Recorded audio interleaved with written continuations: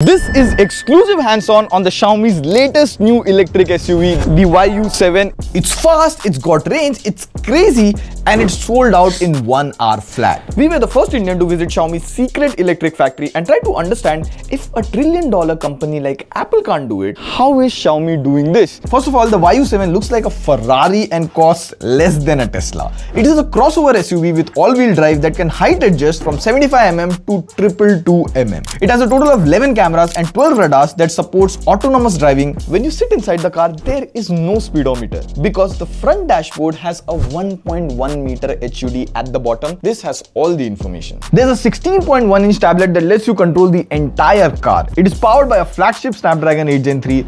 Like, it has a better processor than my phone.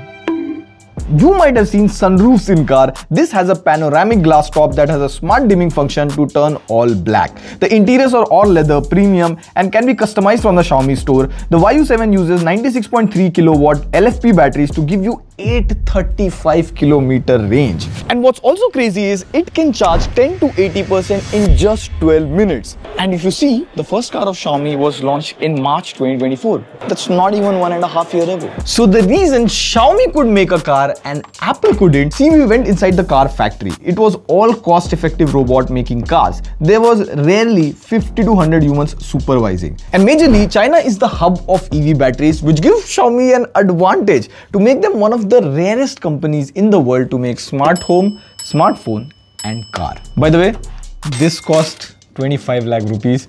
Would you buy this over a Mahindra or a Tata?